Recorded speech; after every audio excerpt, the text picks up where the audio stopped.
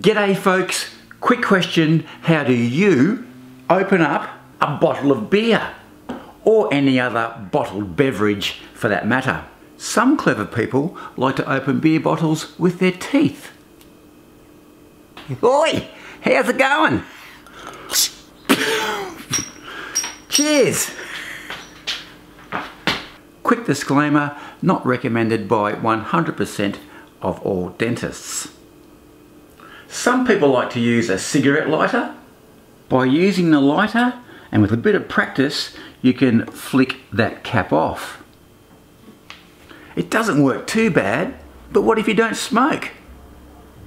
And you could of course use an actual bottle opener, like this contraption here. But, you know, it's so boring. So 1990s. And can anybody tell me what this thing does? It bends and twists and carries on. Can't believe I even own it. Weird. While others, like myself, like to launch our bottle caps into the stratosphere by using a catapult or Catapult, as you see here. Check this out. And we're ready to launch. Stand back, folks.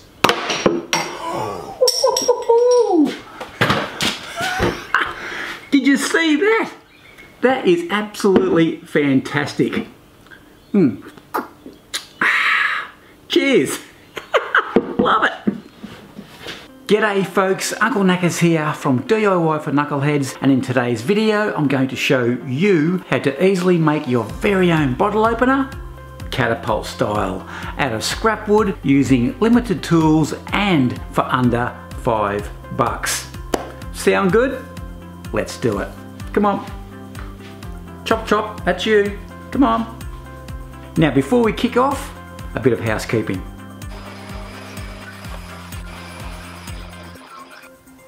What? What was that? Is he fair dinkum? If this is your first time to my channel, please hit that subscribe button. And make sure you click the notification bell next to it. That way you'll be alerted immediately whenever I upload any new content.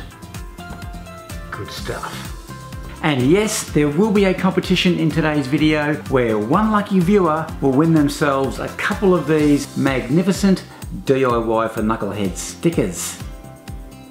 Now these are getting as rare as hen's teeth, as I think I've only got about 5 pairs left. So make sure you listen up and watch right through to the end of the video so that you can pick up some vital clues that you'll need to answer a couple of simple questions. And with all that housekeeping done, let's go ahead and make this crazy Catapult bottle opener.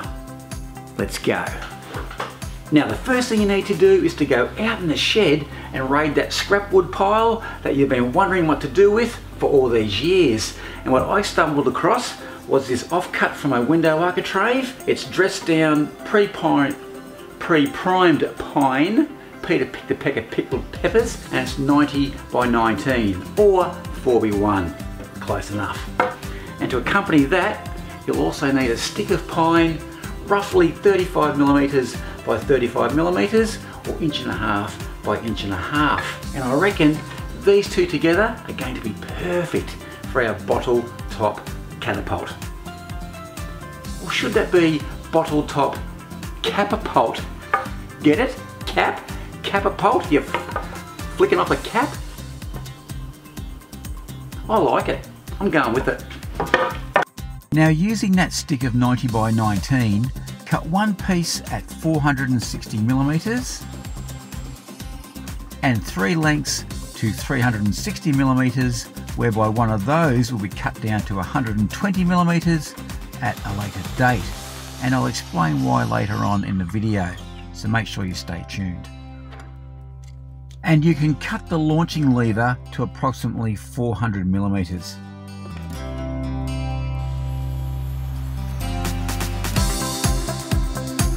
With the pieces now cut, this is how it's going to go together. This is the base. We have 2 sides, a top and a launching lever. To the base, I'm going to attach the 2 sides, which I'll recess into that base Then I'll plonk on the top, which I'll also recess in, and then simply attach the launching lever. Too easy. I'm excited, folks. Let's do this.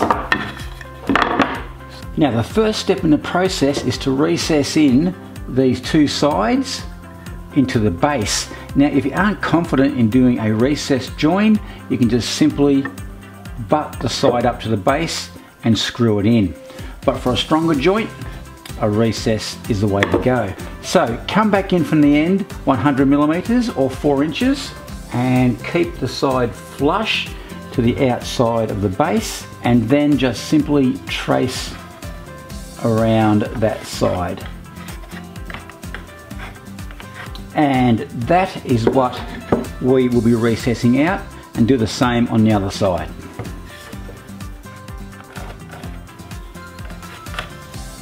There you go. Beautiful. With the rebates marked on the top, it's a good idea to transfer those measurements to the underside of the piece.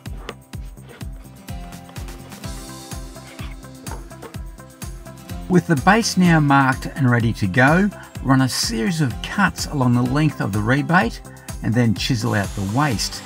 And if this looks a little tricky and you're not comfortable with using a miter saw, don't panic. The same cuts can be made with a handsaw. Just take your time and you'll be right. Now those recesses or rebates are ready to be chiseled out, and I've also clamped the piece securely down to the workbench. That way during the chiseling out process, it's not going to move around. Now just a quick tip for you beginners out there who may or may not have used a chisel before. You'll notice that there's a flat side to a chisel and a beveled side to a chisel. And with that in mind, when chiseling out a rebate or a recess like we have here, grab your chisel and with the flat side, not the beveled side, the flat side, place that on the line that you want to check out. The bevel is facing outwards, that way when you tap on top, the waste will go out that way and the chisel itself will follow that line straight down, which is what you want. Also, don't give it one almighty belt and try and knock everything out in one hit, because that will only splinter or blow out the underside of that piece. So lightly tap on top on one side, turn the piece over and then attack it from the other side.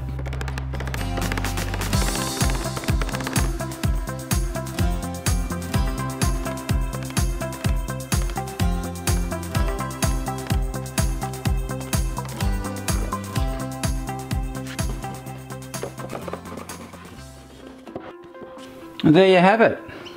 2 rebates, looking good. Now once those rebates have been cut, you can see how the sides just slot in, just like that. And remember earlier, we cut 3 pieces the same size. This is going to be the top, but we're going to cut this piece down to that size there. The reason why this is so long is that we need to cut a couple of rebates into this, which would be very difficult with a piece that size. So we're doing it out of this size first, and then we'll cut it down to that size.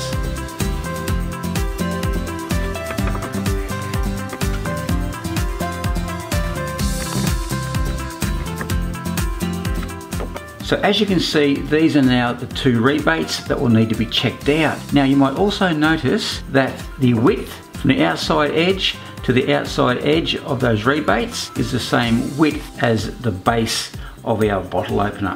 And to cut those rebates out, I've set my circular saw to a cutting depth of around 10 millimeters, which is roughly half the thickness of that top piece. And you also notice that I've clamped the piece down to the workbench. That'll make the cutting process a whole lot safer.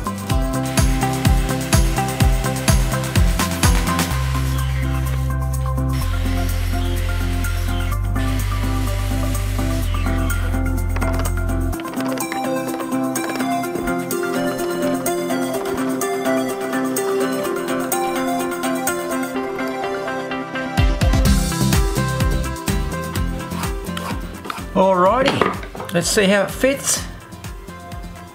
Oh, look at that. Beautiful. Happy days. The next thing we need to do is to cut the top of the bottle opener to size. And all I've done, personal choice, is run past the edge of both rebates 20mm, or roughly 3/4 of an inch. So we'll cut this and then move on to the next step. It's getting exciting, folks. We're almost there. Stick with me.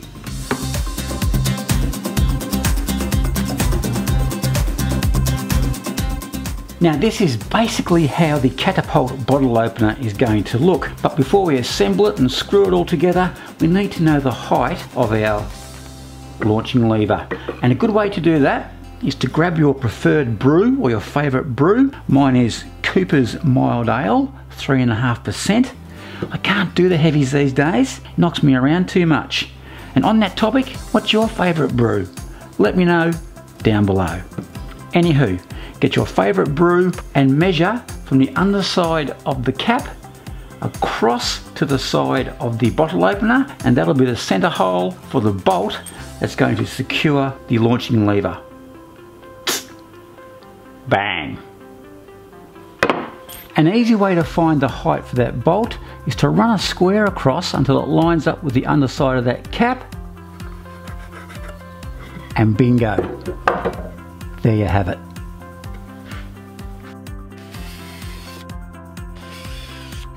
Once you've drilled those pilot holes, grab yourself a speed bore drill bit, mine's 25mm or an inch, and drill into the timber about 10mm, which I've marked on the drill bit itself with this piece of tape. And what that does is that will actually recess the bolt so that it's flush with the top of the wood rather than sitting up on top.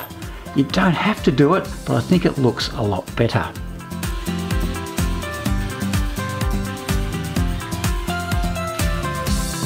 With those holes now countersunk, turn the boards over and drill a hole through the other side the same diameter as the bolt that you're using. And in my case, that's 10mm. Beautiful. Now with the launching lever, come back in from one end about 150mm, which is just under 6 inches. Find the center and then drill a hole through that the same diameter as the bolt that you're using. And in my case, it was 10mm. Now make sure you start off by drilling a pilot hole from both sides, because that will make the hole more accurate. Now we can go through with the full size 10mm bit. Alrighty, let's now turn this piece over, that way the drill bit won't burst through the other side and splinter it.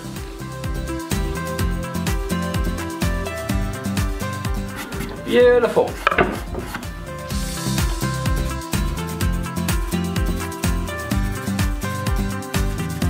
Okay, it's now time to start gluing and screwing the bottle opener together. So just carefully place everything in the right spot. There you go. Make sure everything's nice and flush, and when you're happy, grab your drill, and what I have here is a countersinking bit with a pilot hole drill bit as well. So place it on your hole or on your mark and drill. Done. There's 1, 2, there you go. And if you'd like one of these fancy contraptions or one that's similar, I'll link to one in the description box down below. And the reason for the countersinking bit is that when the screw goes in, it'll finish up nice and flush with the surface. Now you may have noticed also that these screws are black. I actually painted them black because that's what I thought looked pretty cool. There's 1, and there's 2. Beautiful.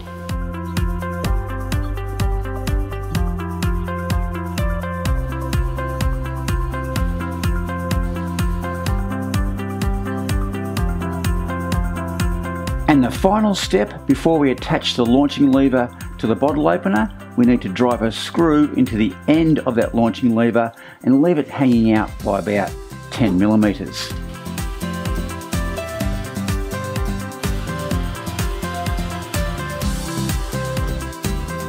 Just like that. And now we can attach this to the bottle opener.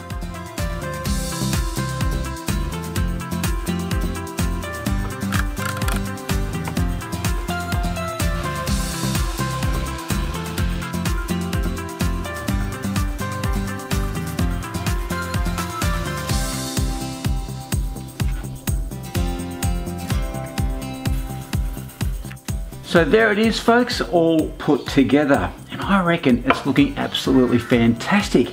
And I love how those image transfers worked out. Now, if you want to know how to do those, I'll leave a link to a previous video I did in the description box down below. So make sure you check that one out. Alrighty, last step, a quick coat with a clear satin varnish, and we're good to go. Now just remember, this is an old tin that I found just floating around the shed, so we're trying to do these projects for as cheaply as we possibly can.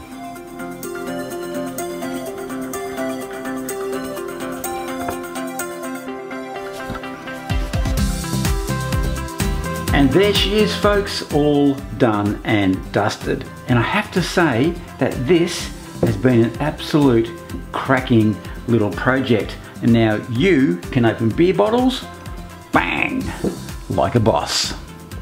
And like I said at the start of the video, the project came in under that magical $5 mark.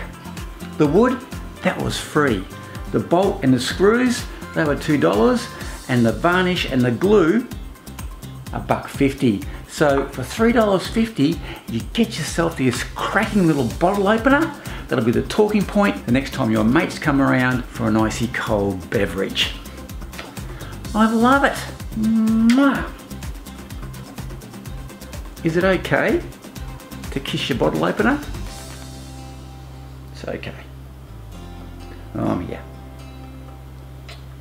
Now very quickly, competition time, where I'm going to select the first 20 correct answers plus one random viewer to win a couple of these magnificent DIY for Knucklehead stickers. Now, question number 1. What's the name of my favourite brew? And question number 2, what do I make in the first video listed in my scrapwood/pallet wood playlist that will pop up at the end of this video? Happy searching and good luck in the comp. So that's it, folks. I hope you enjoyed that video as much as I enjoyed making it. And as per usual, a big thumbs up is always greatly appreciated. And if you could share the video, that would be absolutely awesome. Alrighty, it's 10 AM. Is it a bit early to, you know? Yeah, probably is. Alrighty, till next time, be safe, and I'm out of here. Cheers.